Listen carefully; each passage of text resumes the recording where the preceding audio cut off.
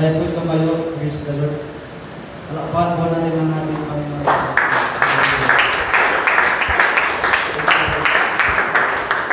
Bago po tayo magsimula mga kapatid, makibukas muna po kayo mga kapatid sa awit 145 mga kapatid. Praise the Lord.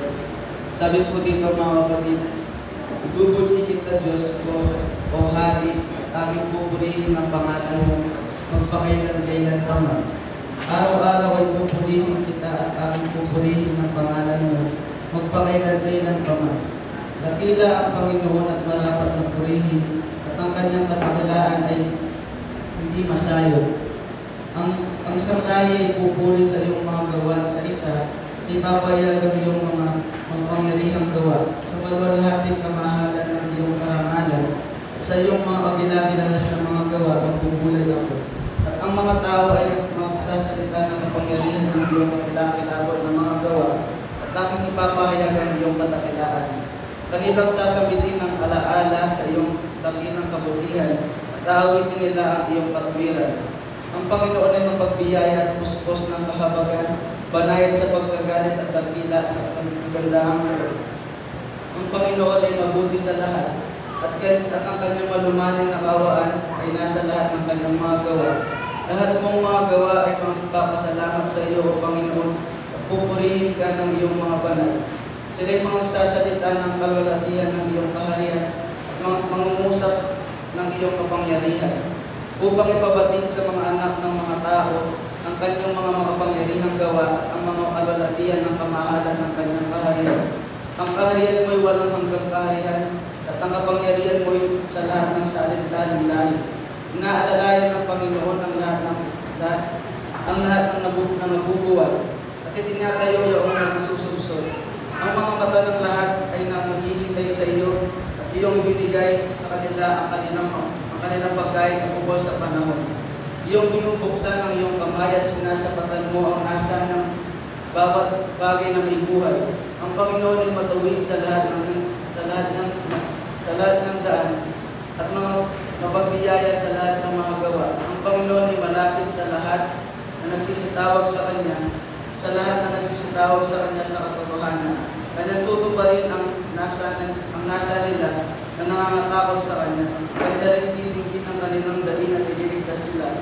Iniingatan ng Panginoon ang lahat na nagsisiibig sa Kanya, ngunit lahat ng masama ay nilipulin niya. Last verse, ang aking bibig ay magsasalita ng kapurihan ng Panginoon at pupurihin ng lahat ng laman ng kanyang banal na pangalan, magpakailan-kailan lang. Praise the Lord. Sabi po dito sa verse 3 mga kapatid, dakila ang Panginoon at marapat na purihin, at ang kanyang kadakilaan ay hindi masayo. Praise the Lord. Yung Diyos mga kapatid, gumawa ng mabuti sa ating mga kapatid sa loob ng isang linggo mga kapatid. Pinagpala tayo ng Panginoon mga kapatid, ginabayan niya tayo mga kapatid. At wala tayong ibang maibabalik sa ating Panginoon mga kapatid, kundi yung mga papuri mga kapatid, yung mga pagsamba natin sa Kanya mga kapatid. Kaya marapat lamang na purihin natin ang Panginoon sa araw nito mga kapatid. Praise the Lord. Hallelujah. Purihin natin ating Panginoon mga kapatid. Tayo po'y umawit sa himnong awit mga kapatid. Praise the Lord.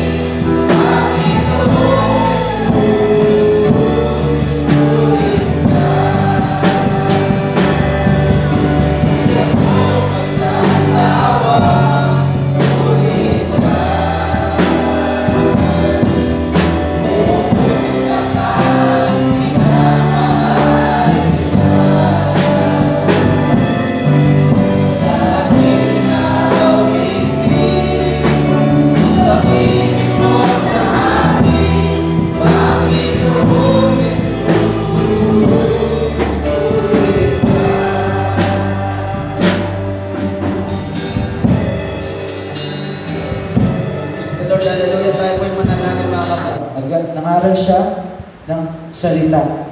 Praise God. And then after niyang maibigay yung salita, doon niya binigay yung instruction. At paano naman nag-respond si Simon dito? Naniwala siya sa ating Panginoon. Praise God. Di ba sabi sa verse 5, kinikwento niya na wala silang nahuli magdamag, pero doon sinabi ng Panginoon na cast out your nets, nakahuli sila. Praise God. So when we launch out into the deep, we need God's guidance. Praise God. We need God para tayo lumalim sa ating Panginoon. Praise God. No one can launch out into the deep alone. Praise God. Hindi tayo mag-isa, hindi tayo makalalalim, praise God, ng mag-isa. Praise God. Kailangan natin, praise God, ang Panginoon. Bakit, praise God? Sapagkat kapag tayo lumalalim, going into the deep, praise God, is a risk. Praise God. Kasi linalagay mo yung sarili mo sa alanganin. Praise God. Kung sa literal na pananaw, praise God, kung sa tubig, for example, lalalim ka, there's a chance na malulunod ka. Praise God. There's a chance na hindi ka makakahinga, masasuffocate ka. So going into the deep, hindi siya madaling process. Praise God. So what I'm telling you right now, mga kapatid, we need God. We need to ask God na tulungan tayo, praise God, na lumalim sa pananampalataya. Praise God. Remember, in Matthew 14:28, praise God, noong ang Panginoon ay naglakad sa tubig, sa ibabaw ng tubig. Then Peter, gusto niyang maglakad din. Anong ginawa ng Panginoon? Inalalayan niya si Pedro, praise God, upang siya ay makapaglakad sa tubig. So the same way, praise God, upang tayo lumalim sa Panginoon, hingin natin, praise God, ang pag-alalay ng ating Panginoon. Praise God. We need to ask God, praise God, na tulungan tayo, praise God. Sapagkat kapag ikaw ay lalalim, praise God, there's a chance na ikaw ay masuffocate. Praise God. There's a chance na yung pressure kapag malalim may mas mabigat, praise God. So knowing that, na ilalagay natin yung sarili natin sa mahirap na sitwasyon, praise God. Pero we want to take risk, praise God. Sapagkat alam natin na we're in good hands, praise God. Na ang kamay ng Diyos ang nag-iingat sa atin, praise God. And that's how we go deeper sa ating Panginoon, praise God. So what should we do first, mga kapatid? Una, let's seek Christ, praise God. And hanapin muna natin ang Panginoon, praise God. Hanapin muna natin yung kanyang presensya, praise God. In what way natin mahahanap ang ating Panginoon? First is by reading, praise God. Pakikinig ng salita ng Panginoon, praise God. Pagbabasa ng Biblia, sapagkat dyan mo makikita, praise God, o mababasa lahat ng patungkol sa ating Panginoon. Pangalawa, we should pray, praise God. Pray without ceasing, praise God. Laging magdasal, sapagkat through prayer, praise God, we communicate with God, praise God. Through prayer, merong connection sa atin at sa Panginoon. And lastly, if you want to seek God's presence, we need to go to fellowship. Mga fellowship kagaya nito, praise God, sapagkat sabi nga nila, yung mga humahanap sa mukha ng ating Panginoon, makikita mo sila sa loob ng church. Praise God. Bakit? Sapagkat sa fellowship, ano ba ang ginagawa? We read the Bible. Praise God. Pinag-uusapan natin ang salita ng Diyos. Praise God. We pray. Praise God. So it's two birds in one stone kapag tayo pumunta sa mga fellowship, sa mga gawain. Praise God. Sapagkat mostly, ang mga tao, praise God, or Christians, na pumupunta sa mga gawain ito, talagang hinahanap nila yung presensya ng Panginoon. Praise God. Kamakailan lang, last few days, ginawa ang GenCon, praise God. Dami pumunta kahit nasa Davao pa ito, praise God. Most of them, hinahanap talaga nila ang Panginoon, praise God. At alam nila na may great revival doon. So, una natin gagawin is we seek Christ. Pangalawa, we should know Christ, praise God. Kilalanin natin ang ating Panginoon. Ang sabi dito sa Philippians 3, verse 10, upang makilala ko siya at ang kapangyarihan ng kanyang pagkabuhay na magulo at ang pakikisama ng kanyang mga kahirapan na ako'y natutulad sa kanyang pagkamatay. Praise God.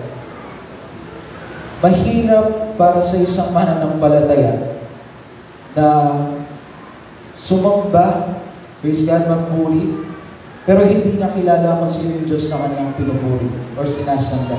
Praise God. That's why we should know Christ. Praise God. Kilalanin natin ang ating Panginoon. Praise God. Sapagkat kapag nakikilala natin ang Panginoon, yun yung unang paraan, praise God, upang tayo makapag-develop ng relation sa ating Panginoon, praise God. Mahirap mong makilala ang isang tao or magkaroon ng relationship sa isang tao if hindi mo siya kilala, praise God. Gayun din sa ating Panginoon, kung hindi mo kilala ang ating Panginoon, mahihirapan ka na magkaroon ng relationship sa ating Diyos, which is what we need, praise God, upang tayo maligtas, to have a relationship sa ating Panginoon. So second that we do is we should know Christ. Pangatlo, we should believe Christ.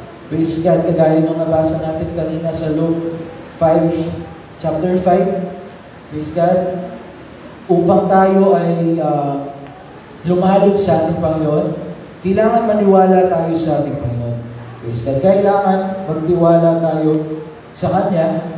So, ang kailangan dito ay pananampalataya. Praise God. Kailangan natin manampalataya sa ating Panginoon sapagkat hindi makakakilos ang Diyos sa buhay mo kung wala ang pananampalataya.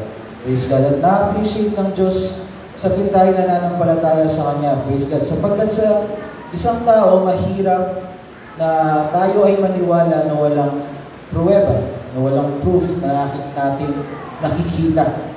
Praise God. Pero ang Diyos, sa tuwing nakikita niya tayo na nananampalataya, we believe sa ating Panginoon, praise God, napapahalagahan din ng ating Panginoon, praise God. So, kailangan natin ng faith, praise God, upang malayang kumilos ang Diyos sa ating buhay, praise God.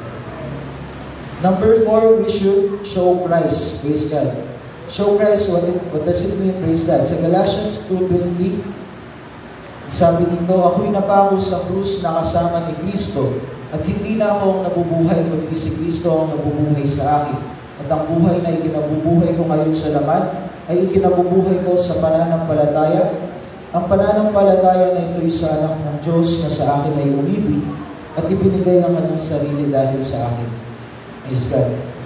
We should show Christ na way na sa ating pamumuhay pa lamang. Praise God. Nung nalaman nila na tayo sumasamba, nakikita nila sa ating pamumuhay na si Kristo ang nananahan sa kanyang buhay. Praise God. Kahit saan man tayo mapunta, praise God, naipapakita natin na ang buhay natin, praise God, ay sa ating Panginoon. Praise God. Nakikita sa atin yung pagbabago. Praise God. Ay kung dati kilala tayo bilang tambay, gano'n, praise God. Pero ngayon, we should show Christ in a way na nakita nila na may pagbabago sa atin simula nang makilala natin ang Panginoon. Praise God. And number 5 is we should obey Christ. Praise God. Ang sabi ni Samuel, prophet Samuel kay Saul, obedience is better than sacrifice. Praise God. Tunay nga naman na mas mainam pagsunod kaysa sa hain. Praise God. Mahalaga ang pagsunod sa ating Panginoon sapagkat dito mo na ipapakita, praise God. Una, kung kilala mo ang iyong Panginoon, praise God, which is yung obey Christ. Praise God. We should obey Christ upang maipakita mo na nananampalataya ka sa ating Panginoon. Praise God. So we should obey our Lord, praise God. Sapagkat ang sabi din, matalino ang tao, praise God, na once na natanggap niya yung salita ng Panginoon, ay ginagawa niya. Praise God. Kesa doon sa natanggap na pero wala siyang ginagawa. Praise God. At ganun din sa pagsunod sa ating Panginoon, praise God, doon natin makikita kung namumunga ba tayo or nagmamanifest yung fruit of the Spirit. Praise God. Sapagkat kailangan talaga ng paggawa. So we should obey Christ. Number 6, we should give Christ. Praise God. Share the Word of God. Praise God. If you obey Christ, makikita natin doon na isa sa mga turo ng ating Panginoon is pag-share ng Word of God na iyong natanggap. Praise God. Sa Acts chapter 3 verse 6, datapot sinabi ni Pedro, bilang at ito ay wala ako. Datapot ang nasa akin ay siya kong ibinibigay sa iyo. Sa pangalan ni Jesucristo ng taga-Nazaret, lumakad ka. Praise God. So, we should share the Word of God. Praise God. And number 7 is we should live Christ. Praise God. Mamuhay, praise God, ng naayon sa kalooban ng ating Panginoon. Sabi sa Philippians 1:21, sapagkat saganang akin ang mabuhay si Kristo at ang mamatay ay pakinabang. Praise God. So, sinusuko natin, praise God, kung ano yung meron tayo, praise God. And when we live Christ, praise God, kung ano yung beliefs ng ating Panginoon, yung turo ng ating Panginoon, inaari natin yun as king, praise God, hindi as sacrifice, praise God. So eventually makikita natin, as we go deeper, binabago tayo ng ating Panginoon, praise God. Ang sabi nga sa 2 Corinthians 5:17,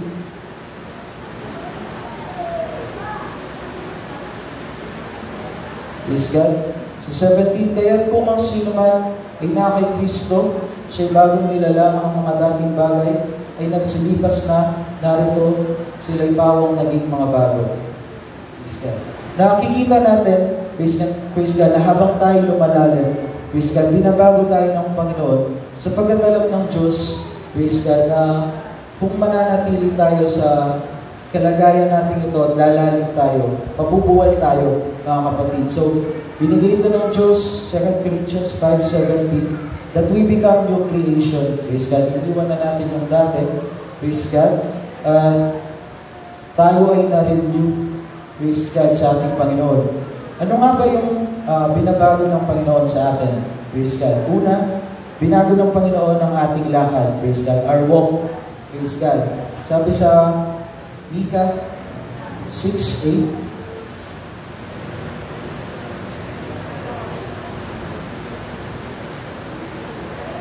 kanyang ipinakilala sa iyo, o tao, kung ano ang mabuti at ano ang hinihingi ng Panginoon sa iyo, kundi gumawa na may kaganapan at ibigin ng kawan at lumakad na may kababaan na kasama ang iyong Diyos. Praise God. So, binabago ng Panginoon, praise God, ang ating paglakad, praise God, which means binabago niya ang ating ways. Praise God. He changed our ways. Praise God, He changed our actions. Praise God, maging yung kinikilos natin. Praise God, binabago ng ating Panginoon at gayon din ang ating direction. Praise God. So, unang binabago ng ating Panginoon ay ang ating lakad. Praise God. Ikalawa, binabago ng ating Panginoon ang ating pagsasalita. Praise God. Sa Psalms chapter 71 verse 8,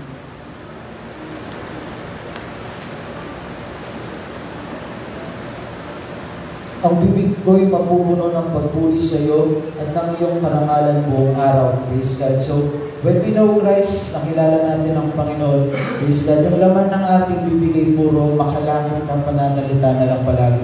Praise God. Sapagkat, sinasabi nga natin na kung ano yung nasa loob, praise God, yun yung lumalabas. Praise God. Kung puro pagpupuri, praise God, puro salita ng Panginoon ang ating natatanggap, praise God, yun din yung laman ng ating bibig. Praise God. Nakikita yun sa atin, praise God, ng dati nating way ng pagsasalita, praise God, ay nababago, praise God, puro makalangit na pananalita na lamang yung narinig sa atin. Praise God. At gayon din, binabago ng ating Panginoon, praise God, yung ating sight, yung ating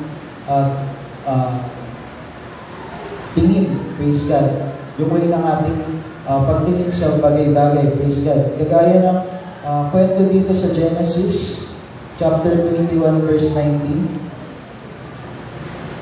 At idinilat ng Diyos ang kanyang mga mata at siya'y nakakita ng isang balon ng tubig at naparoon at pinuno ng tubig ang bangang balat at pinainom ang bata. Praise God. If maalala natin yung kwentong ito, praise God, ito yung time na ipinanganak na si Isa, praise God, at lumalaki na siya dito, praise God, at nakikipaglaro siya kay Ismael.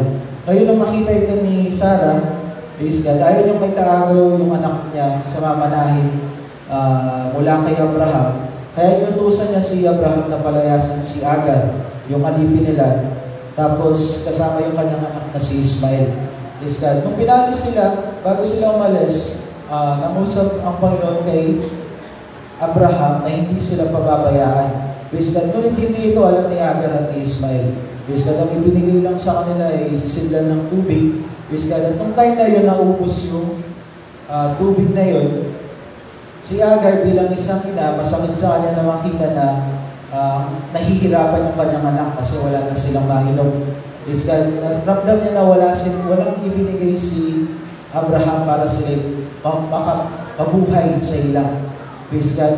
Kaya dumistansya siya, lumayo siya ng ilang metro mula sa kanyang anak.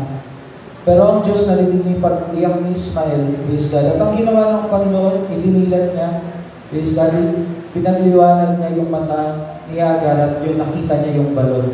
Praise God. At ganyan din, pinakita ng Diyos sa kanila, ng time na yun, ng time na nag-i-struggle sila, pinakita niya na si Ismael nga ay magiging isang malaking bayan.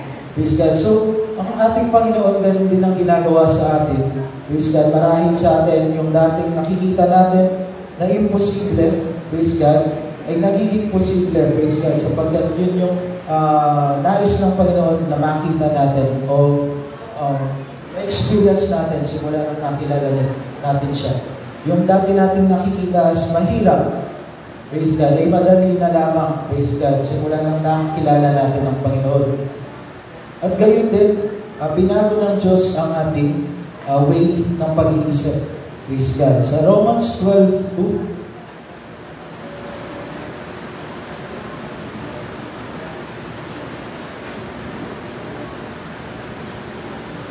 sabi dito, huwag kayong magsiayon sa sanglibutan ito, kundi mag-iba kayo sa pamamagitan ng pagbabago ng inyong pag-iisip upang mapatunayan ninyo kung alin ang mabuti at kaya-aya at lubos na kalooban ng Diyos. Praise God. Kung dati, yung pag-iisip natin, praise God, ay kontrolado ng sanglibutang ito, praise God. Ngayon, praise God, tayo pinalayan ng Diyos, praise God, mula sa ganitong pag-iisip, praise God, at pinalitan ito, praise God, ng ating Panginoon. So, hindi na tayo makasanglibutan, praise God, pagdating sa ating pag-iisip. Praise God. So, ito yung pinago ng Diyos sa atin, praise God, upang tayo lumalim sa Kanya, praise God. Iniba ng Diyos ang ating paglalakad, pananalita, ang ating sense of sight, praise God, at ang ating pag-iisip, praise God, upang tayo ay maging successful sa paglalim sa Kanyang salita or sa pananampalataya, praise God. Ngayon, kung babalikan natin, praise God, yung Luke chapter 5, praise God, makikita natin, praise God, na si Simon ay nagawa nga niya na mag-launch out into the deep. Na nagawa nga niya na lumalim sa ating Panginoon. Praise God. At huwag tayong magkamali na isipin na ito yung sinasabi sa verse 6 and 7 kung saan nakahuli siya ng maraming isda. Oo, marahil ito ay yung una natin mapapansin sapagkat blessing ito para sa atin eh. Yung sumunod ka sa Panginoon at may ibinigay siyang reward. Praise God. Hindi pa yun yung gantimpala, praise God, ng paglalim ni Simon, praise God. Hindi yung mga isda, praise God. Pagkus makikita natin yun sa verse 10, praise God. Ang sabi dito, at gayon din si Santiago at si Juan, mga anak ni Zebedeo na mga kasama ni Simon. At sinabi ni Jesus kay Simon, huwag kang matakot, mula ngayon ay mamamalakaya ka na ng mga tao. Praise God. So from being fishermen, naging fishers of men po si Simon. Praise God. So ito yung real essence o yung tunay na mensahe ng paglalim sa ating Panginoon. Praise God. Lumalim siya. Praise God. Na-promote siya. Sinabi ng Panginoon sa kanya nung siya ay humingi ng tawad. Ang sabi niya dito sa verse 8, dapat nang makita ni Simon Pedro ay nagpatira pa sa mga tuhod ni Jesus na nagsasabi, lumayo ka sa akin sapagkat ako'y taong makasalanan o Panginoon. Praise God. Tinulungan siya ng ating Panginoon. Praise God, na lumalim. Praise God. At from fishermen, yun nga, ginawa siya, fishers of men. At hindi na isda ang kanyang hinuhuli, kundi tao na. Praise God. So, yun yung paraan, praise God, upang tayo ay lumalim sa ating Panginoon. We need God's instruction hingin ang kanyang tulong at paggabay, praise God. At alam natin na kahit anuman yung danasin natin, praise God, habang tayo lumalalim, maging mahirap man yung pagdadaanan natin, alam natin na hawak tayo ng ating Panginoon, praise God. At ito lamang po ang aking maikling mensahe sa umagang ito, praise God. Kung may pagkukulang po ako, alam ko ang Diyos, praise God, siya po at lagi ang nag-provide, praise God, ng lahat ng ito, praise Jesus. Minsan pa tayong tumayo, mga kapatid, at tinatawagan ko ng ating MC. Kung mga kapatid, paglalim sa ating Panginoon ay hindi lang ganong kadali, mga kapatid. May mga process, mga kapatid, na kailangan gawin, mga kapatid. Praise God, hallelujah. At salamat kay Brother Emil, mga kapatid, dahil minsan pa nabuksan ang ating isip sa pamamagitan ng kanyang mensahe at binigay sa kanya ng Diyos. Praise God. Hinahanyaan ko si Brother Perry na ipanalangin ng ating pinag-aralan. Hallelujah. Praise God. Kailan Diyos na mabuti, magpalang Diyos. Sa pa, kami ito ng pagpulisay sa masang God. Maraming salamat naman sa salitang ang inapakinggan ng Hallelujah. Nawa pa ka na nito, Hallelujah, ang napakinggan ay para kami po umalim sa iyo, God, Hallelujah. Patuloy kami magbiling ko sa iyo, God, Hallelujah, sa abot ng namin makataya naman. Lagi mo kami tutulungan naman, Hallelujah, pag kami makapagturing, makapaglingkod sa iyo, God, at kami naghihintay sa inyo yung pagdating. Maraming salamat, Ama, sa iyo. At ito na yung ginamit, Ama, patuloy mo siyang bigyan ng katanungan, Ama, at gamit sa inyong mga gawain ng Diyos, Hallelujah. Panginoon Diyos, maraming salamat po sa babaeng ito. Yung pinapalong po namin pinakamainam na pagsamba. Pangalan ni Jesus.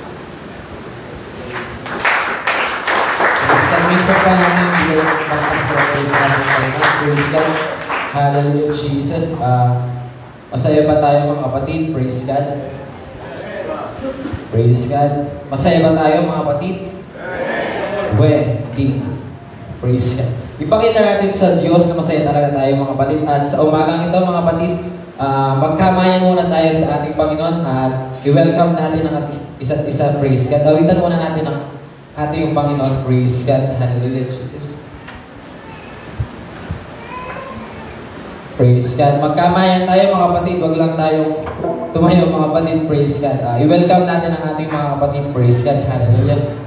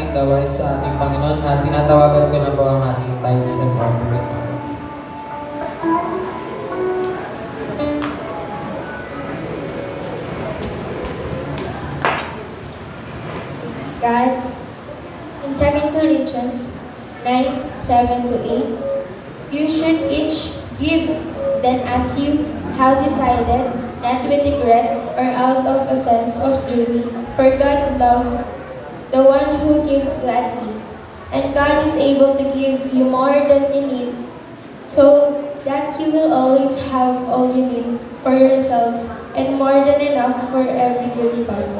Praise God. Alam natin yung versikulong ito na we have to be a cheerful giver. Praise God. Alam natin yung story ni Abraham nung inutusan siya ng Diyos na ialay or ibigay or ihandog si Isaac.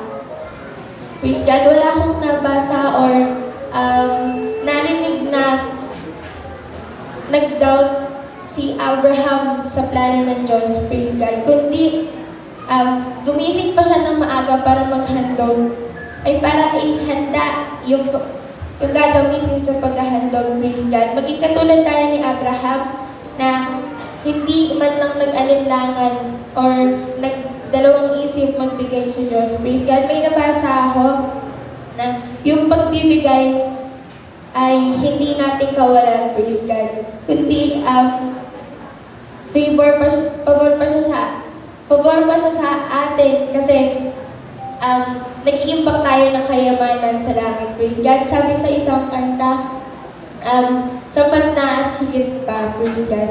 Hallelujah. Magbigay tayo sa Diyos na may kagalakan. Praise God.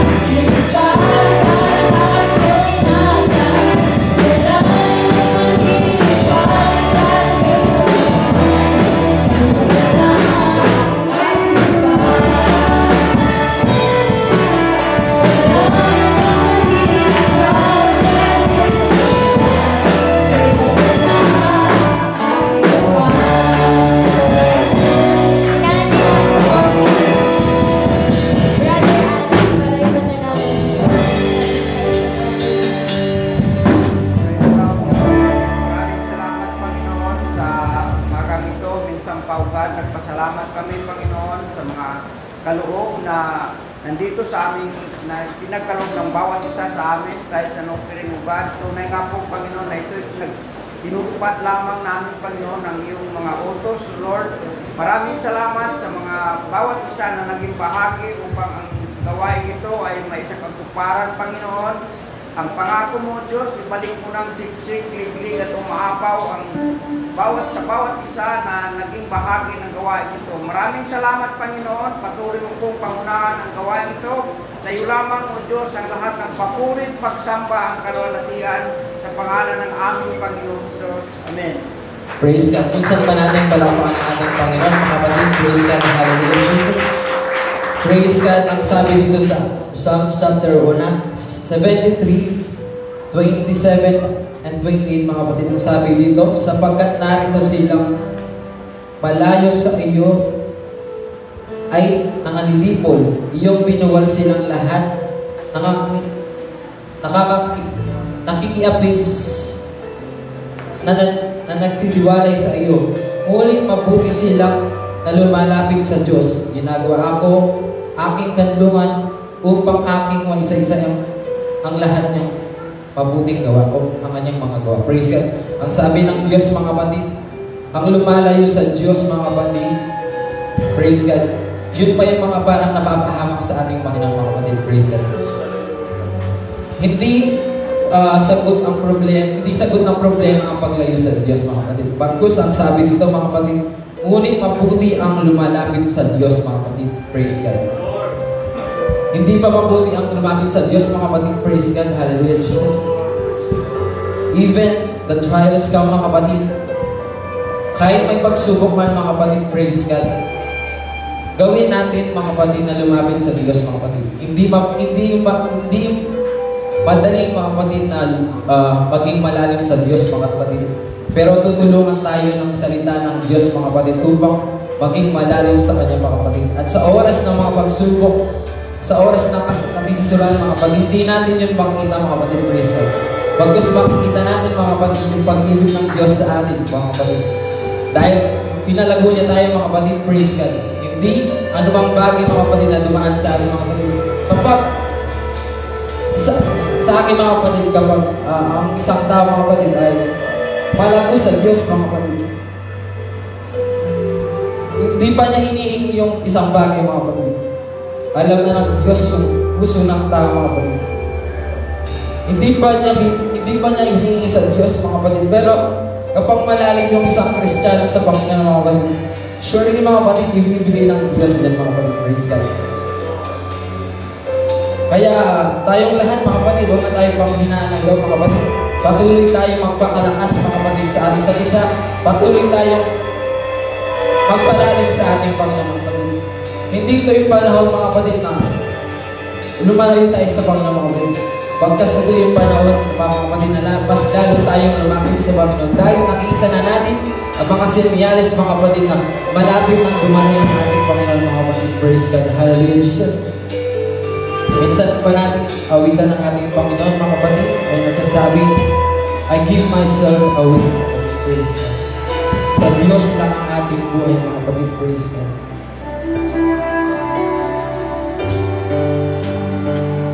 Here I stand, Lord, I receive your hand. Lord, I need to see what desire within me. I give myself away. Yes, Lord, hallelujah, Jesus. I give myself away so you can use me. I give myself away. Yes, Lord, hallelujah, Jesus. I give myself away so you can use me. Take my heart, take my life, thyself.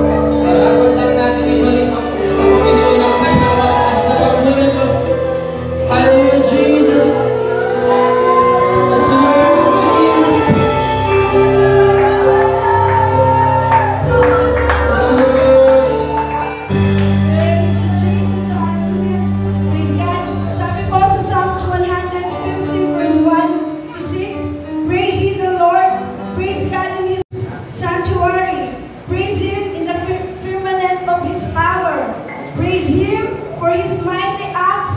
Praise him according to his excellent greatness. Praise God. Praise him with the sound of trumpet. Praise him with the psaltery and harp. Praise God. Praise him with the timbrel and dance. Praise him with string instrument and organs. Praise God. Praise him among loud cymbals. Praise him among the high sounding cymbals. Praise God. And verse 6, let all the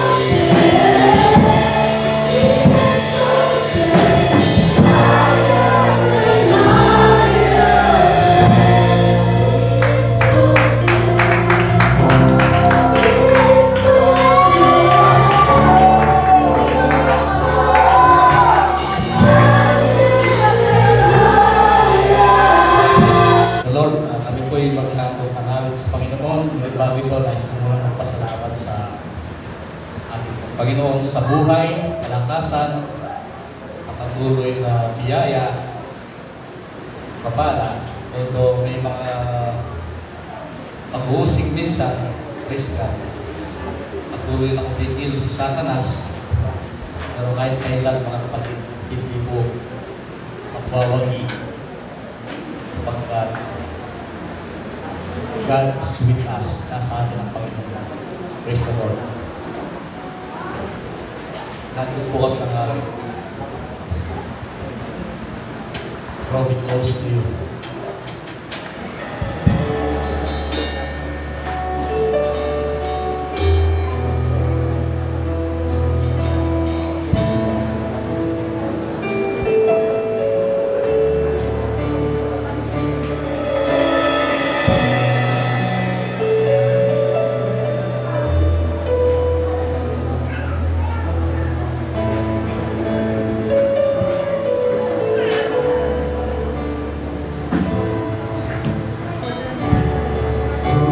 Close to you.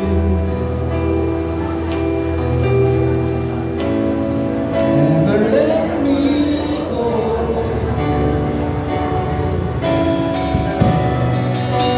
I'm laying down again.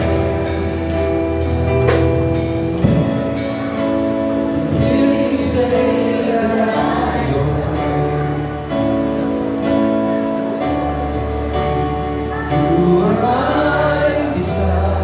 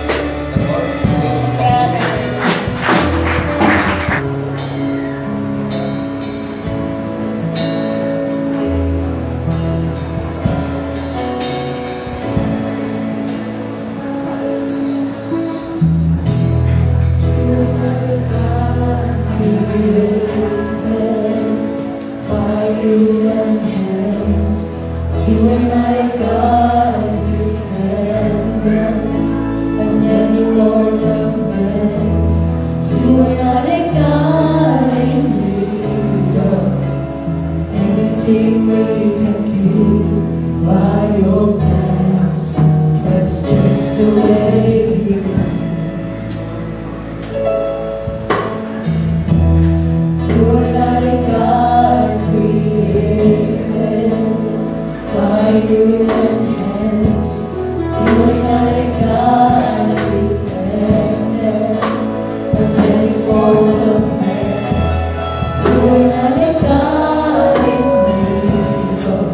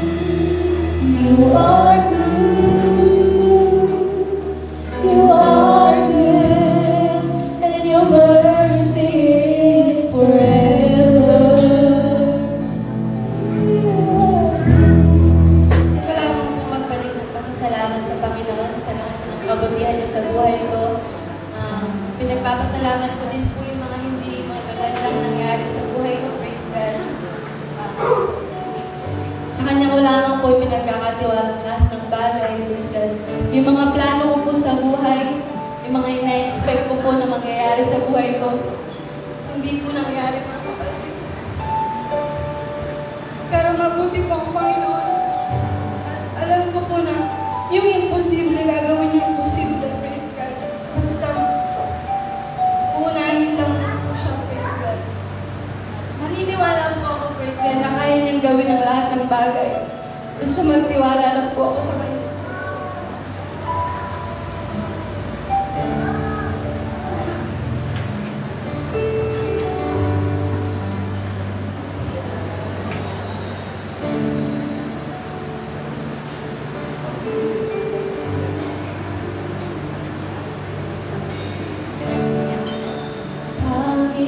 Panginoon, ang nais ko,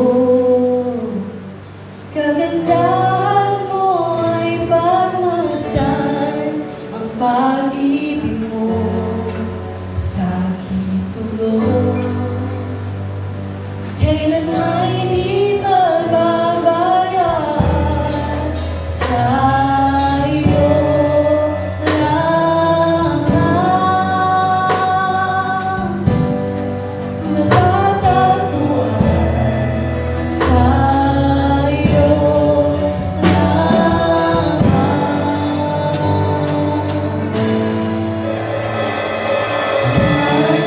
Mananatili sa iyong lilim at sasambahin ka sa dakong lihim. Mananatili sa iyong lilim na masumpungan ka sa dakong lihim.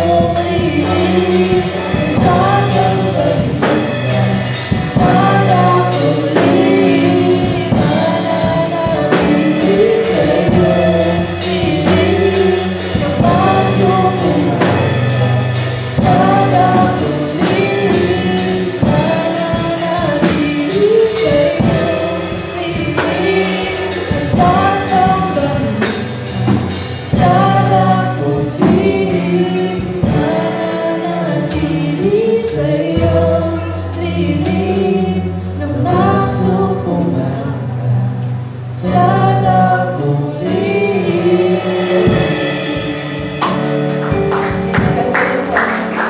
Naniniwala po. Lahat po ng ine-expect ko sa Panginoon mangyayari, praise God. At lagi ko pong ibabalik ang pasasalamat sa Panginoon kahit hindi ko naging maganda yung praise the Lord.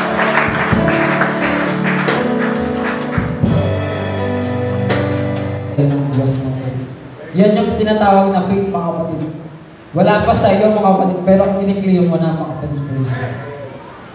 Ganyan ang pananampalataya mga kapatid. Praise God. Yung wala pa sa ating mga kapatid, pero nasa puso natin at nasa isip mga kapatid na nagtitiwala tayo sa Panginoon mga kapatid na ibibigay yun ng Panginoon. Kahit hindi yun, kahit imposible yun mga kapatid. Praise God. Dahil sa Panginoon mga kapatid, wala naman posible sa Kanya. Praise God. Hallelujah. Minsan pa tayong tumayo mga kapatid. Hallelujah, Jesus.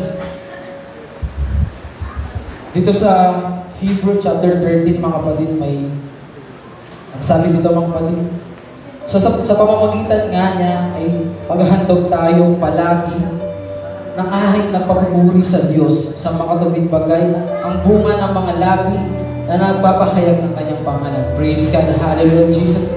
Sabi ng Biblia mga kapatid, hallelujah, pag-ahayin tayo ng palaging papuri sa ating Panginoon. Praise God. Hindi lang sa oras ng pagpapala mga kapatid, kundi ang sabi ng Diyos mga kapatid, pag-ahayin tayo ng palagi mga kapatid. Ang palagi mga kapatid, lagi yan mga kapatid, praise God. Hindi yan by schedule mga kapatid, praise God. Kaya sa oras na ito mga kapatid, simulan natin ang papuri sa ating Panginoon. Praise God. Hallelujah, Jesus. May kantang nagsasabing, how great is our God. Gaano ba katakila ang Diyos mga kapatid? Hindi natin masusukat mga kapatid kung gaano katakila ang Diyos sa ating Panginoon. Praise God. Hallelujah, Jesus. Minsan pa natin pagkuriyan ang ating Panginoon. Hallelujah, Jesus.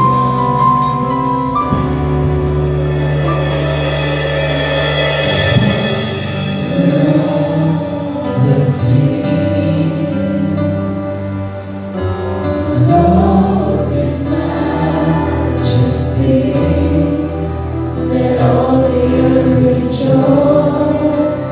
Let all the earth rejoice. Here I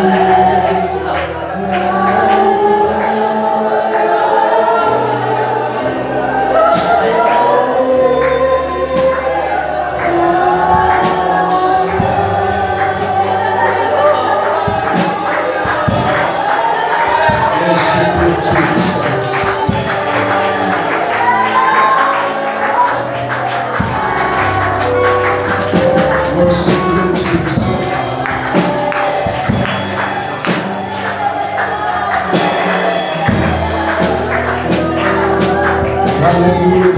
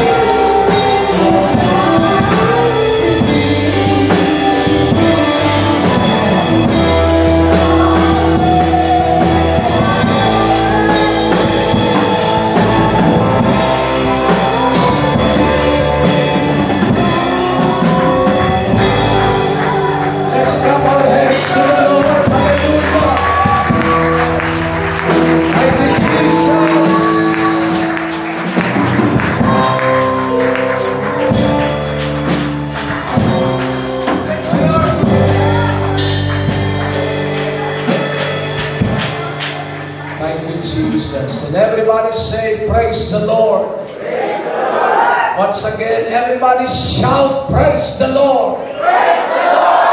Pagpalain tayo ng Diyos na buhay. Salamat sa presensya sa dakilang pagkilos na ito ng Panginoon. Well, anyway, ilang announcement lamang po. Sa Sunday, paghapon po tayo, alas 2 ang ating pagsamba. And on Wednesday, praise God. Usually, ang ginagawa po natin ay prayer meeting.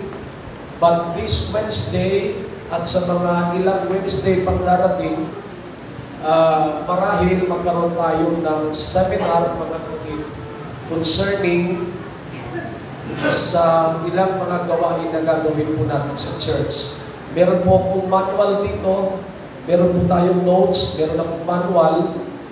Bigyan po kayo mga kapatid ng ilan, meron po akong dala. Sa Wednesday, magkaroon tayo ng seminar concerning sa activity gagawin po natin mga kapatid. Though meron pa rin po tayong prayer meeting, sa panghuli na lang yun, pero meron tayong session or seminar concerning sa gagawin natin activity. That is on Wednesday. Same time pa rin po tayo, alas 7.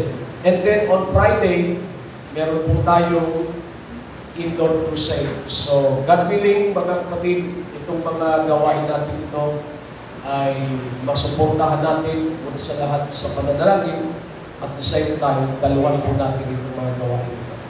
Pagpalain tayo ng Diyos, ang ating pong lesson or theme or topic na tinatalakay hanggang sa susunod na buwan ay nagpapatuloy lunch out, so that yun pa rin po ang ating lesson. Praise God. Sa hindi po pagtatagal, meron po kayong dalang Biblia, hawak na Biblia, sa screen, mababasa natin. Buksan natin ang ating Bible sa Book of Matthew, chapter 15, beginning from verse 21 up to verse 28. Medyo mahaba po yung ating babasahin. Praise God. Ating pong simulan. Verse 21, kindly. At tumalis doon si Jesus at lumipit sa mga sakop ng Tiro at Sidon. Amen. At narito ang isang babaeng Kananea na lumabas sa mga hangganang gaw at nagsisigaw na nagsasabi, "Kahabagan mo ako, O Panginoon, ikaw na anak ni David. Ang aking anak na babae ay pinahihirapang lubha ng isang demonyo." Yeah. Datapot siya'y hindi sumagot ng anumang salita sa kanya. At nilapitan siya ng kanyang mga alagad at siya'y pinamanhikan na nakagsasabi, "Pahalisin mo siya sapagkat nagsisigaw siya sa ating hulihan." Tatapos siya'y sumagot at sinabi, "Hindi ako sinugo kundi sa mga tupang nangaligaw sa bahay ni Israel." Tatapat lumapit siya at siya'y sinamba niya na nagsasabi, "Panginoon, saklolohan mo ako." At siya'y sumagot at sinabi, "Hindi marapat na kunin ang tinapay sa mga anak at itapon sa mga aso." Tatapat sinabi niya, "Oo, Panginoon, sapagkat ang mga aso man ay nagsisikain ng mga bungo na nangalalaglag mula sa dulang ng kanilang mga Panginoon." Last verse. Nang magkagayon, sumagot si Jesus at sinabi sa kanya, "O babae, malaki ang pananampalataya mo. Mangyari sa iyo ayon sa ibig mo at gumaling ang kanyang anak mula sa oras na iyon." Pagpalain tayo ng Diyos, mga kapatid, na isa pong mangaral sa isang araling ngayong umaga. Pamagatan po natin ito, The Children's Bread. Please be seated. God bless you. Children's Bread. Praise God. Sa buong aklat ng bagong tipan, tanging 2 tao lamang, mga kapatid, ang sinabihan ng Lord ng ganito, "Malaki o dakila ang iyong pananampalataya." 2 tao lamang. At yung 2 taong ito na sinabihan ng Lord na "Great is thy faith," sad to say, hindi sila mga Hudyo or mga Hebrew, kundi sila po yung mga Hintil. Kung sino pa yung mga Hintil, sila pa yung may mga malalaking pananampalataya sa Diyos. Sino-sino yan, Pastor? Una, ang senturyon na nanampalataya para sa kanyang aliping may sakit. Ikalawa, ang babaeng Kanainita na nanikluhod, sumamba sa Panginoong Hesus para sa kanyang anak na pinahihirapan ng demonyo. At maliban sa dalawang ito, wala na pong iba. But this morning, we will talk about the blessing that God had prepared for His children. Simulan po natin ang pag-aaral, mga kapatid. Sa verse 21 at sa verse 22, babasahin natin muli. Ganito nakasaad sa Bible. Amen. At umalis doon si Jesus at lumipit sa mga sakop ng Tiro at Sidon. At narito ang isang babaeng Kananea na lumabas sa mga hagdan ng yaw at nagsisigaw na nagsasabi, "Kahabagan mo ako, O Panginoon, ikaw na anak ni David. Ang aking anak na babae ay pinahihirapang luha ng isang demonyo." Praise God. Pagkatapos ni Kristo mag-share, mangaral ng salita ng Diyos at magpagaling sa lugar ng Tiro at Sidon, ang sabi ng Bible, si Kristo, mga kapatid, ay sinundan ng maraming mga tao. At narito, isang babaeng Syrophoenician woman or isang Cananean babae ang lumabas mula sa Arabihan, sumunod kay Kristo, at pagdakay, nagsisigaw sa kanyang hulihan na nagsasabi, "Kahabagan mo ako, O Panginoon. Ikaw na anak ni David, ang aking anak na babae ay pinahihirapang lubha ng isang demonyo." Isang hintil na babae lumapit sa Lord, nagmamang-awa para sa kagalingan ng kanyang anak. Listen, ang Syrophoenician woman na ito, distinguished from North Africa, most probably, ang kanyang relihiyon, mga kapatid, ay pagano. Meaning, yung kanyang paniniwala ay hindi ayon sa paniniwala ng mga Hudyo. They knew not the one true God of Israel. But she came and said, "Have mercy on me, O Lord, thou Son of David." Ang tanong, mga kapatid, ay ito. Paano niya nalaman ito? Paano nakilala or naintindihan niya na si Jesus ang siyang Messiah? Well, kung paano naman ito nalaman, marahil narinig niya at naging usap-usapan ito ng mga tao. Kung kaya yung kanyang narinig, yung kanyang napakinggan, mga kapatid, pinanghawakan niya itong mga salitang ito. At pagkakay nung makita niya si Kristo, ay binanggit niya ito. Lord, Son of David, have mercy on me. Alam niyo po, kung kayo ay magulang at nasa alanganin o peligrong kalagayan ang inyong anak, lahat gagawin ninyo. Parang malayo sa kultura ng babaeng ito na tumawag kay Jesus na hindi niya naman kilala personal. Pero dahil may nabalitaan siya at naulinigan niya na ang Jesus na ito ay nagpapagaling, bagamat hindi niya kilala si Jesus, lumapit siya kay Jesus at nanikluhod, mga kapatid, at humihingi ngayon ng tulong. Kahit kamatayan susuungin mo kung ikaw ay magulang at nasa peligro o alanganin, mga kapatid, ang iyong anak. Tama po? Lahat ng magulang magsabing amen. Gagawin mo ang lahat para sa iyong anak, mga datapwa.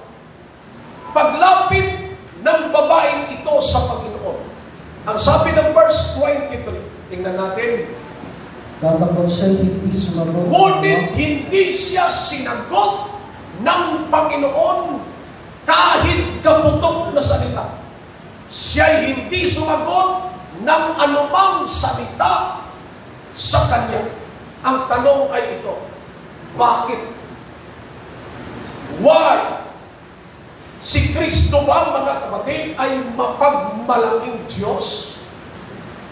O dili kaya'y namimili ba ang Lord ng mga tao na kanyang kakausapin o sasagutin? Palagay ko hindi. Ngunit ang sabi ng Bible, hindi siya sinagot ni Kristo ng kahit anumang salita. Ano ang basihan ng Lord sa kanyang hindi pagsagot sa babaeng ito na humihingi ng tulong sa kanya? May basis pa si Lord, mga kapatid. Yes. Tandaan po natin, lahat ng ginagawa ng Lord sa Bible ay meron pong kadahilanan. Ano ang dahilan ng Lord? Bakit ni kaputok na salita hindi nagsalita ang Panginoon? Let us read John chapter 9, verse 31. Kindly. Nalalaman namin hindi pinakikinggan ng Diyos ang mga makasalanan. Maliwanag yun. Nalalaman namin, sabi ng Bible, hindi pinakikinggan ng Diyos ang mga makasalanan. Take note, ang babaeng ito'y hindi po Hebrew, hindi po Hudyo, wala siyang ugnayan sa Diyos ng Israel. Kaya nung siya po'y lumapit kay Jesus at humihingi siya ng tulong, mga kapatid, o nanambitan, o nanalangin siya kay Jesus, ang sabi po ng John chapter 9 verse 31, hindi pinakikinggan ng Diyos ang dalangin ng mga makasalanan. Makatuwiran ba yung ginawa ni Jesus? Nasa Biblia yun. Hindi nakikinig ang Diyos sa dalangin ng mga makasalanan. What else? Proverbs chapter 28 verse 9. Kindly. Siyang naglalayo ng kanyang pakinig sa pakikinig ng kautusan, maging ang kanyang dalangin ay karumalduman. Paano pakikinggan ni Jesus yung pamamanhikan o pananambitan ng babaeng ito? Hindi naman siya nakikinig ng mga salita ng Diyos. In other words, wala naman siyang kaugnayan sa Israel. At sabi ng talata ng Bible, maging ang panalangin nila'y karumal-dumal sa Diyos. Tama lang ba yung ginawa ni Jesus? May basis sa Bible yun. Hindi gumagawa si Jesus ng anumang hakbang na hindi po nakasulat sa Biblia. In fact, si Kristo mismo nagsabi, ako'y naparito dahil sa hula o dahil sa sulat ng Biblia. I come not to destroy, but to fulfill what? The prophecy and the testaments na nakasulat para sa kanya. Matthew chapter 5 verse 17, kung babasahin natin. Kaya, nung lumapit ang babaeng ito, at hindi sumagot, mga kapatid, ang Panginoon, tama lang yun, sapagkat nakasulat sa Bible. Hindi pinakikinggan ng Diyos ang dalangin ng masama at karumal-dumal sa harapan ng Diyos ang panalangin ng mga tao naglalayo ng kanilang tainga sa pakikinig ng salita ng Diyos. Balikan natin yung Matthew chapter 15, verse 23. Ano sabi ng Bible? Datapot siya hindi sumagot ng anumang salita sa kanya at nilapitan siya ng kanyang mga alagad at siya hindi naman nahihigan na nang nagsasabi, palisin mo siya sapagkat nagsisigaw siya sa ating hulihan. Praise God! Dagdag pa natin ito. Sinabi ng mga alagad kay Jesus, palisin mo na siya sapagkat siya ay nagsisisigaw sa ating hulihan, masyado siyang maingay. Sa unang pagtingin, parang mali yung ginawa ng mga alagad. Tama po, mag-isang babae, humihingi ng tulong kay Kristo, hindi sinagot ni Kristo, at narito yung mga alagad, sabi ng mga alagad, palisin siya sapagkat siya ay maingay. Pero ang tanong, bakit ba ginawa ito ng mga alagad? Meron din ba silang basihan, mga kapatid? Ang mga alagad ba'y makasarili? Ang mga alagad ba'y may kinikilingan? Ano ang rason bakit ginawa ito ng mga alagad? Meron din po silang basis, mga kapatid. Ano ang basis nila? Bakit ginawa nila ito?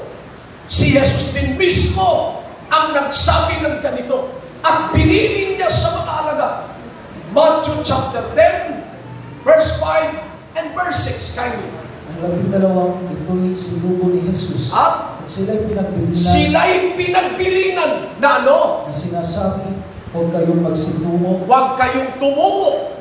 Sa alinmang daan ng mga hintil. At huwag kayong magsibaso sa alinmang bayan ng mga taga-Samaria. Kundi bagkus magsibaron kayo sa mga tupang nangawaglit sa bahay ni Israel. Meron bang basihan ang mga alagad? Meron din. Sapagkat si Kristo ang nagsabi, huwag kayong magtungo sa mga hintil, huwag kayong pumunta sa mga taga-Samaria. Ang puntahan lang ninyo ay ang bayan ng Israel, sapagkat sila ay nangawaglit, mga praise God. At sa kasisigaw ng babaeng ito, hindi siya tumitigil, nilapitan niya si Kristo, nagmamakaawa siya at sinasabi, Jesus, anak ni David, kahabagan mo ako. Well, hinarap din siya ng Lord, mga kapatid. Siguro na inahayan ako yung Lord. Let us read verse 24, kindly. Datapot siya'y sumagot at sinabi, at sumagot na si Kristo sa wakas. Hindi po positibo yung sagot ni Kristo. Ano sagot ng Panginoon? Hindi ako sinugo kundi sa mga tupang nangaligaw sa bahay ni Israel. Sumagot si Kristo. Pero ang sagot ni Kristo, Brother Alex, hindi ako naparito para sa iyo. Naparito lang ako para sa Israel na naliligaw. At yan ang katotohanan, mga kapatid. Listen. Alam ito ng babae. Alam niyo yun. She knows na wala siyang bahagi, wala siyang parte sa mana o sa blessing na laan ng Diyos sa bayan ng Israel. Alam niya ito. At ito'y binigyan diin ni Apostol Pablo. Ephesians chapter 2, verse 12, kindly. Na kayo ng panahon yaon, kayo nung unang panahon ay mga hiwalay kay Kristo, hiwalay kay Kristo. And then, na mga di kabilang sa bansa ng Israel, hindi tayo kabilang sa bayan ng Israel. And then, at mga taga-ibang lupa tungkol sa mga tipan kung ng ang pangako. pag-uusapan ay tipan ng pangako, hindi tayo kasama.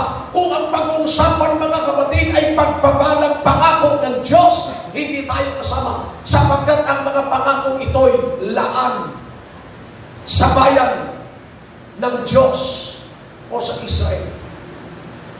Dagdag pa ni Apostol Pablo na walang pag-asa at walang Diyos sa sanglibutan. paano tayo magkakaroon ng parte o bahagi, mga kapatid, sa mana o sa blessing, sa agalingan at kalakasan na nagbumuhat sa Diyos, wala tayong bahagi sa Diyos ng mga panahong yaon.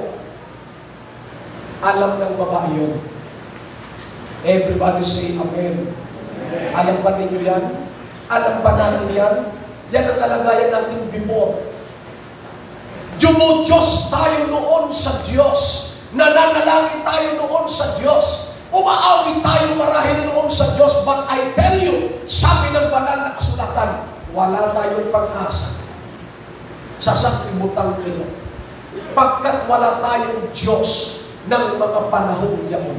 Kaya kung namatay tayo sa panahong yaon, impyerno diretsyo natin. Thank God, binigyan tayo ng tsansa ng Diyos na makilala siya at makapaglingkod tayo sa Kanya ngayon. Everybody say amen. Sino sa atin dito manginginom before? Thank God, hindi kayo namatay noong mga panahon yan. Kung namatay kayo noong takbong yaon, impyerno na tayo. See? Ganito kabuti ang Diyos ng mga. At alam ito ng babae.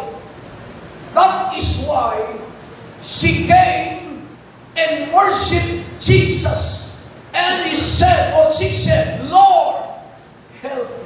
Balikan natin mga kapatid ang verse 25 ng Book of Matthew. Kay Datapot lumapit siya at siya'y sinamba niya, na nagsasabing, Panginoon, saklolohan mo ako. alam niya sa sarili niya yon. Wala siyang bahagi. Kaya nga wala siyang ibang ginawa, kundi sumamba na lang, mga kapatid, sa Panginoon. At wika ng babaeng ito sa Panginoon. Panginoon, tulungan niyo po ako. Praise God. Sa susunod na pagkakataon, diniretso na siya ng Lord. Next verse, please. Verse 26. At siya'y sumagot at sinabi, hindi marapat na kunin ang tinapay sa mga anak at itapon sa mga aso. Sabi ng Lord ay ito. Well, talagang mapilit ka. Kasi yung babae ayaw umalis eh. Sabi ng Lord, hindi marapat kunin ang tinapay sa mga anak. Yung mga anak tumutukoy sa kanino po? Kanino? Yan. Hindi marapat kunin ang tinapay na laan sa anak at ibigay sa aso. Pakikita ko po sa inyo, ano po? Kung gaano kaliit ang tingin ng Lord sa mga hindi nananampalatayang sa Kanya. Or sa mga hindi po kabilang sa bayan ng Israel. Sabi ng Lord, hindi marapat kunin ang tinapay. When we say tinapay or bread, we know the meaning of this word. Alam natin kung ano tulugan yan. Naintindihan na natin yan, mga kapatid. At naiintindihan din yan ng babae. Jesus speaks about the blessing, hindi lamang spiritual blessing, hindi lamang physical blessing, kasama na rin ang mga material blessings. Package deal po ito. Kaya nga, sabi ng Lord, hindi pwedeng kunin yung blessing na laan sa anak at ibigay lang sa iyo o aso. Nung marinig ito ng babae, I believe, lalo siyang nanliit sa kanyang sarili. Pero doon sa taong mahigpit ang pangangailangan, kahit ano sabihin mo, tatanggapin niya. At gusto kong ipakita sa inyo, mga kapatid, yung faith ng babaeng ito, gayon na lamang dahil sa kanyang anak na pinahirapan ng demonyo. And we know the story. Ang sabi po, mga kapatid, ng verse 27, kung ating babasahin ng ating Bible. Sige po, basahin natin sa screen. Datapwat sinabi niya, "Oo, Panginoon, sapagkat ang mga aso man ay nagsisikain ng mga mumo na nangalalaglag mula sa dulang ng kanilang mga Panginoon." Praise God. Listen, ang ipinakiusap ng babae ay hindi po tinapay mismo. Tama po? Hindi tinapay yung kanyang ipinapakiusap. Ang ipinapakiusap niya, mga kapatid, yung mga natira, yung mga mumulang na nalalaglag sa dulang ng mga anak. Yung mumulang, Lord, sabi ng babae, sapat na yun para gumaling ang aking anak. Natuwa ang Lord sa laki ng pananampalataya ng babae ito at ginawa ang ayon sa ibig ng babae ito. Nang oras din yaon, gumaling ang anak niyang pinahihirapan ng demonyo. But that is not my point. Hindi po yan yung topic na gusto kong pag-usapan natin. This morning, hindi natin pag-uusapan yung mumo na natanggap ng babaeng kanainita. Ang gusto kong pag-usapan mismo natin, yung bread, yung blessing na nilaan ng Diyos sa mga anak. Everybody say, Amen. Amen. Ang prayer ko sa Lord ay ito. Lord, buksan niyo po ang aming puso't isipan ngayon upang matanggap itong pagpapalang ito na laan ng Diyos sa atin.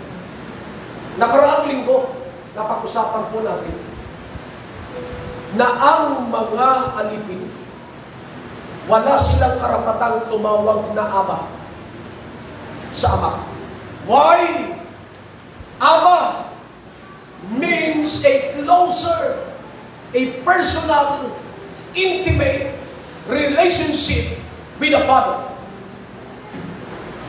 Ang mga alipin, hindi sila pinahihintulutan magsalita nito sapagkat wala silang ugnayan sa ama. Praise God. Pero tayo,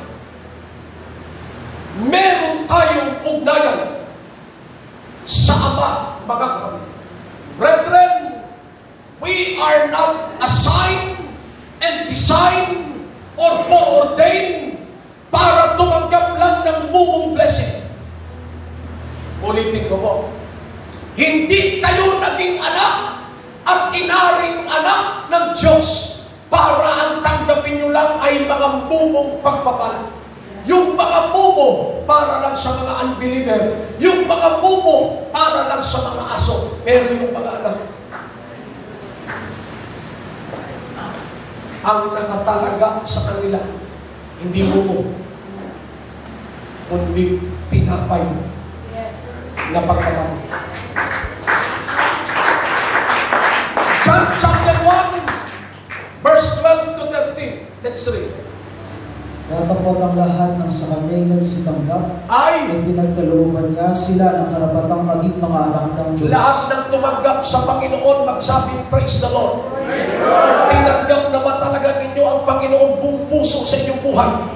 Ang sabi ng Bible, kayo ay binigyan hindi lang, mga kapatid, ng karapatan, kundi kapangyarihan na maging anak ng Diyos sa makatwid bagay ang mga nagsisampalataya sa kanyang pangalan. Verse 13, kindly. Ng mga ipinanganak na hindi sa dugo. Ang kapanganakan natin sa langit ay hindi sa kalooban ng dugo, then hindi sa kalooban ng laman, then hindi sa kalooban ng tao. Hindi sa kalooban ng tao. Tuloy. Kundi ibig ng Diyos. Ang pagiging anak natin ay by the virtue sa pamamagitan ng kapangyarihan, hindi ng laman, hindi ng dugo, hindi ng tao, kundi niloob ng Diyos. So therefore, tayo po'y naging mga anak ng Diyos. Sa paanong paraan, Pastor? Sinasabi ng banal na kasulatan, mula nung tayo'y tumanggap sa Lord at nanampalataya, mula nung tayo'y mabaptize in Jesus' name, at tumanggap ng Kanyang Espiritu, tayo ay naging sa Diyos. Galatia Kapitulo 3, 27 at 29, kindly. Sapagkat ang lahat na sa inyo ay binautismuhan kay Kristo. Lahat ng nabautismuhan kay Kristo ay ibinihis si Kristo. 29. At kung kayo'y kay Kristo, At kung kayo'y kay Kristo, kayo ay binhi ni Abraham, kayo'y Israelita, kayo'y binhi ni Abraham, at mga tagapagmana ayon sa pangako. Tagapagmana ng pangako.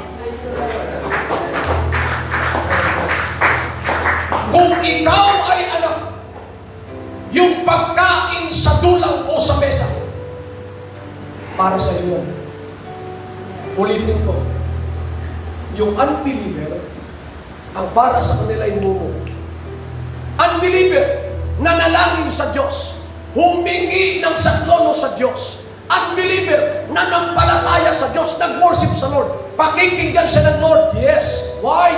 Because of His worship, because of His faith. Pagbibigyan siya ng Lord, pero ang ibibigay sa kanya ng Lord ay mumulang. Pero kapag ang anak lumapit, hindi mo. Kapag ang anak na mga kapatid ang lumapit sa Ama, hindi mo ang ibibigay, kundi isang buong tinapay at ano ba ang ibigay niya, ibibigay ng Ama.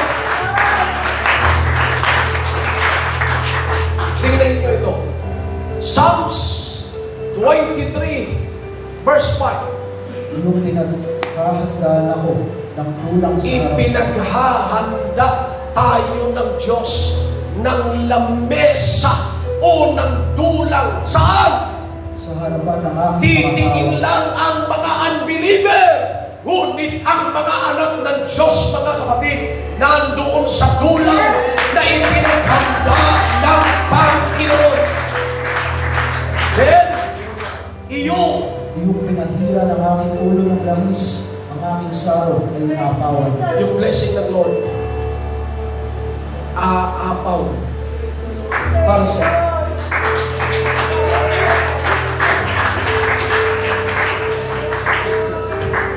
yung anak ko si AJ. Ito, pag umuwi ito, galing sa school, ang gusto nito kumain ng kanin. Yung anak ko si Jezreel, pag umuwi galing sa school, gusto kumain ng kanin. Gusto may ulam kaagad sa hapag. Bibigay kong halimbawa yung aking mga anak. Ang uwi ng aking mga anak, alas 4 ng hapon, alas 4:30, alas 5 nandito na sila sa bahay. Maliban lang, wala silang assignment. Bago pa sila umuwi sa bahay, nagluluto na kami ni Mr. Sel nung kanilang pagkain. Why? Sapagkat gusto namin pag-uwi ng aming mga anak, kakain sila. Ano bang oras, ano bang minuto na gusto nilang kumain, kumain sila. Kung gusto nila, ipinaganda na namin sila. Listen, kung ikaw at ako ay anak, yung blessing sa iyo, nakahanda na. At walang ibang pwedeng kumuha niyan sapagkat ipinaganda na yan ng Diyos sa iyo. Hindi na pwedeng kunin ng kaaway, hindi na pwedeng kunin ni Satan. Inihanda yan ng Diyos para sa iyo. Kung ikaw ay anak, hindi mo na kinakailangan magpakaawa para makuha yung blessing. Laan sa'yo yan!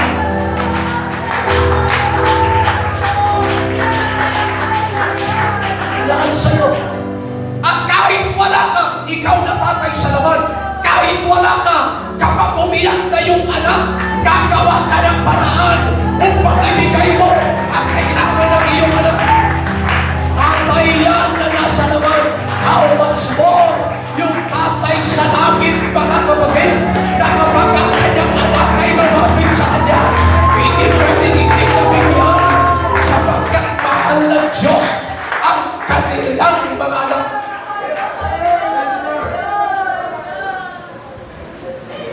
Hallelujah. Minsan, listen, pinipigan natin ang ating sarili na magmakaawa. Ang hindi natin naunawaan, hindi mo kinakailangan magmakaawa sa blessing. Yan ay laan para sa'yo. O hindi ba anak ka? Kung ikaw ay anak, para sa'yo talaga yan. Hindi mo na kailangan magmakaawa pa. Kunin mo sa Diyos na may pagpapasalamat. Kunin mo sa Diyos na may pagsamba. Kunin mo sa Diyos ang pagpapalang laan para sa'yo.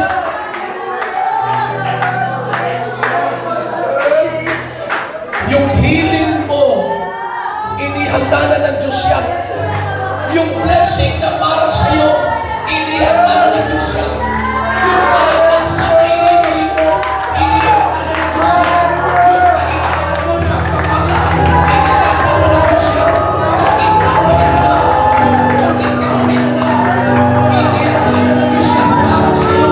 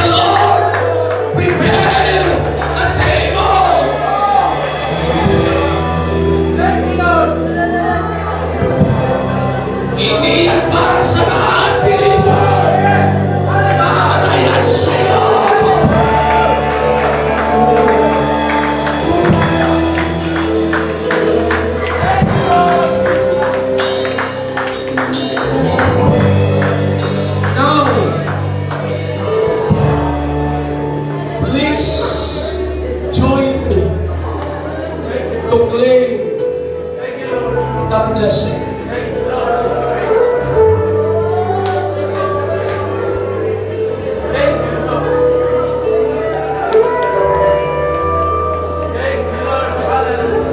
Samahan mo ako, kapatid.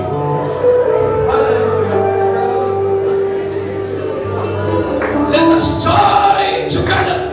And let us play. What God has prepared